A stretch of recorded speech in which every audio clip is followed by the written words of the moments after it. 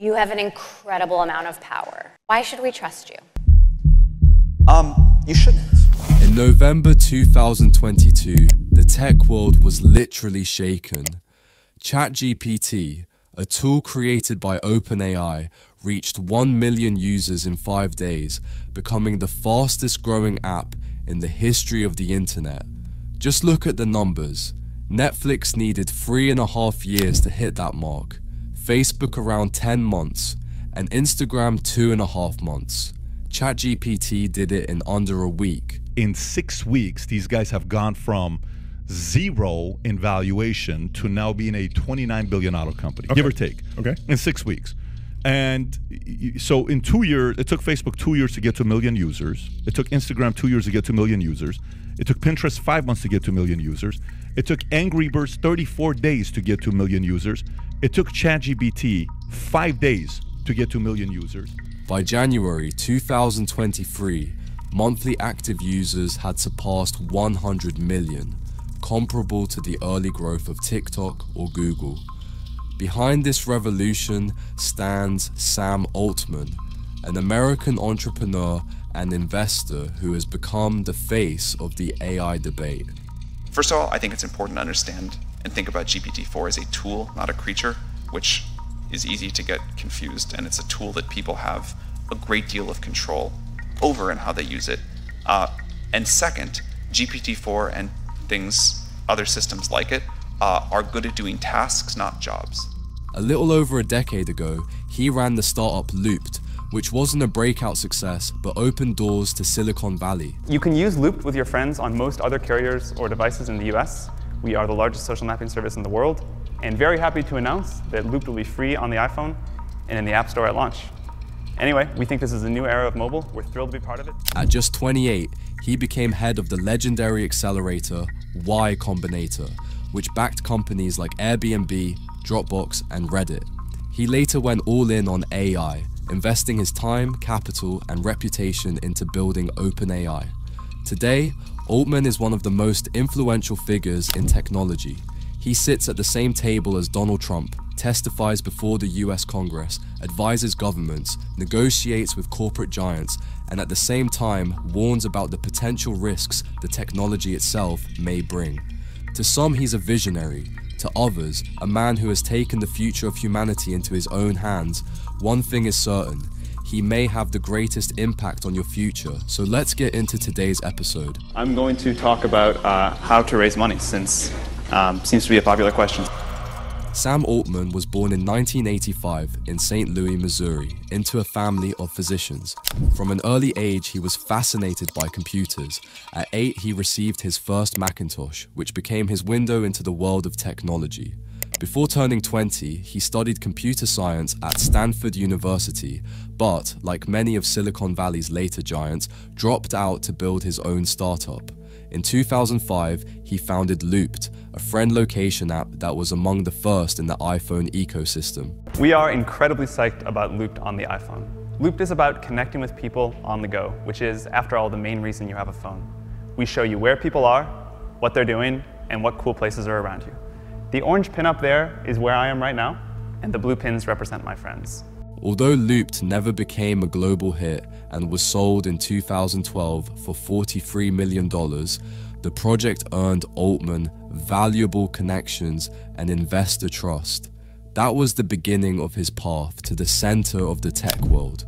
The breakthrough came in 2014 when Altman became president of Y Combinator, Silicon Valley's most prestigious startup accelerator. He was only 28 and had outsized ambitions. I have no desire to go be a venture capitalist. I feel like where I can sort of really contribute to the world is making startups happen that would otherwise not. And YC is a way to do that. Y Combinator is an investment firm, and we invest in startups. The founding idea of Y Combinator was a lot more people could start startups, and that you have these very smart technical people that know how to build products but don't know how to run a company or start a company. It's somewhere between sort of a university and a venture firm. Under his leadership, YC expanded its scope and invested in hundreds of companies now worth a combined hundreds of billions of dollars. Airbnb, Dropbox, Reddit, Stripe. These are just some of the brands that passed through his hands. I started a company that went through the very first batch of Y Combinator. It was an idea that I was really passionate about. You know, most great ideas can only happen at a certain moment in time, and I knew that if I didn't do this thing right then, like, that was when it was going to happen. Altman quickly became one of the most important figures in venture capital, known for spotting potential where others saw risk. At the same time, he had been fascinated by artificial intelligence for years. Altman repeatedly stated that AI is the most important technology humanity is currently working on, and that over the long term, it could transform the economy more fundamentally than electricity or the internet. Now I think of it much more like any other technological revolution. Hopefully the biggest and the best and the most important and the greatest benefits. But you know, we have like a new tool in the tech tree of humanity, and people are using it to create amazing things. I think it will continue to get way more capable and way more autonomous over time. The thing I'm personally most excited about, maybe of the whole AGI world, is that these models at some point are going to help us discover new science fast and in really meaningful ways. In 2015, together with Elon Musk, Greg Brockman, and several other entrepreneurs, he co-founded OpenAI. The goal was to build AI that would be safe and available to everyone, a counterweight to the closed commercial systems developed by giants like Google. Initially, OpenAI operated as a non-profit funded by donors and investors, but the scale of resources required led to the creation of a profit-oriented subsidiary in 2019, enabling a partnership with Microsoft and multi-billion-dollar investments. Around the same time, a rift opened between Altman and Elon Musk, one of the co-founders. Musk, who had previously been the public face of the project, increasingly pushed to take greater control of OpenAI. When his proposals were rejected, he stepped down from the board and later became an outspoken critic of the organization, claiming it had strayed from its original ideals. OpenAI, I mean, you seem somewhat frustrated with them. You were one of the big contributors early on. The reason I am the reason OpenAI exists. How much money did you give them? I'm not sure the exact number, but it's some number on the order of $50 million. Man, fate loves irony next level. Altman, however, stayed on, cementing his position as the company's chief architect of vision. Under his leadership, a series of breakthrough language models emerged. First came GPT-2, which already stirred controversy because OpenAI delayed full public release over misuse concerns. Then, in 2020, GPT-3 debuted, a model that set off global buzz in academia and business, paving the way for mass adoption of AI. You know, GPT-3 was basically the same thing as GPT-2, but just with, you know, a much larger network, you know, more training time, bigger training corpus. It is equally clear that this is a major advance over Eliza, or really over anything that the world has seen before. This is a text engine that can come up with kind of on-topic, you know, reasonable sounding completions to just about anything that you ask. But the true turning point was the launch of ChatGPT in November 2022, an application based on GPT 3.5 made available to everyday users as a simple free chat. That was the moment popularity exploded. 1 million users in 5 days, 100 million in 2 months, and a global discussion that we were entering a new technological era. And that moment can be seen as one of the key inflection points for the world's future, something both Altman and many analysts fully grasp. Since ChatGPT's release, Sam Altman has been at the center of a global debate over the future of artificial intelligence.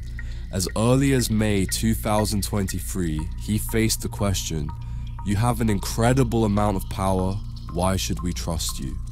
He answered without hesitation, you shouldn't. You have an incredible amount of power at this moment in time. Why should we trust you? You shouldn't. Like, you know, as you know me for a long time, public talking, like I'd rather be in the office working. But I think at this moment in time, like people deserve basically as much time asking questions as they want. And I'm trying to show up and do it. But more to that, like no one person should be trusted here. This wasn't coyness. It was an admission that decisions about AI cannot rest in the hands of a single person or a single company. Altman has repeatedly warned about so-called superintelligence, AI capable of surpassing humans across most tasks. On the one hand, he promised the end of poverty, breakthroughs in medicine and energy, and on the other, he said plainly that if this goes wrong, it could go very wrong.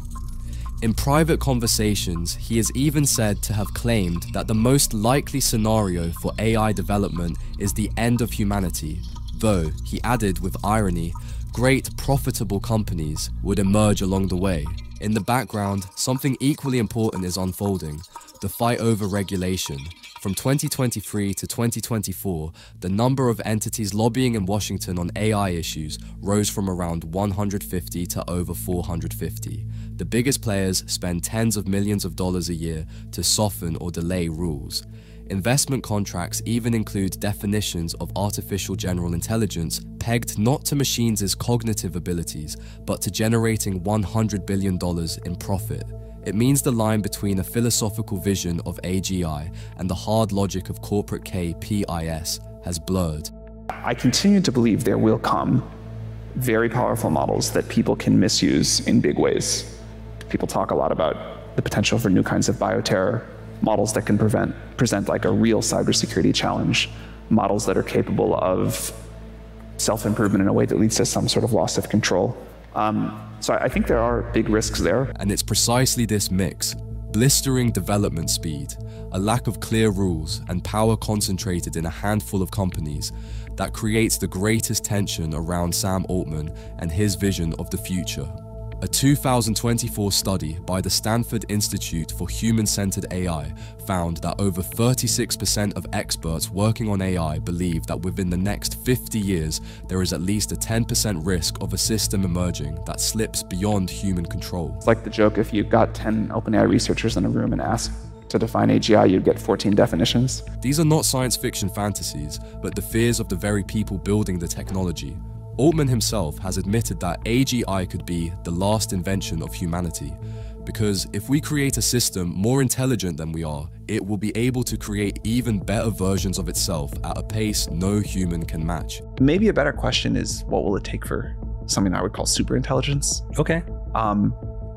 If we had a system that was capable of either doing autonomous discovery of new science or greatly increasing the capability of people using the tool to discover new science, that would feel like kind of almost definitionally superintelligence to me and be a wonderful thing for the world. Yet even before we reach superintelligence, very tangible risks are appearing. In 2019, the journal Science described an algorithm used in US healthcare that covered more than 200 million patients. The system was found to systematically discriminate against Black patients, understating their health needs because it optimized for costs rather than quality of care. This shows that AI, trained on flawed data, not only reproduces existing biases, but can amplify them at massive scale. I hope this will be a moment where society realizes that privacy is really important. Privacy needs to be a core principle of using AI. You cannot have... Similar concerns are raised in a 2025 Brookings Institution report, which emphasizes that deploying AI without proper regulation risks mass discrimination in hiring, credit, and even judicial decisions. Then there's the labor market. A 2025 Goldman Sachs report estimated that anywhere from 6% to even 14% of jobs worldwide could be replaced by AI in the coming years, depending on the scenario. Computers can't do everything. They're not going to do everything. The slightly longer answer with more than one word is that there will be more people, but each of them will do vastly more than what one person did, in the pre-AGI times. Right. Particularly at risk are office roles, administration, and creative work. Paradoxically, the very jobs once seen as safest.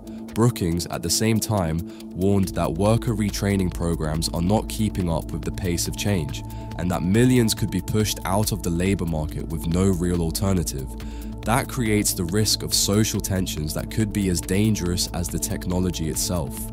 What Altman has given the world will surely accelerate its progress and, for many, could become a path to wealth and development. Yet in the background, there are numerous threats.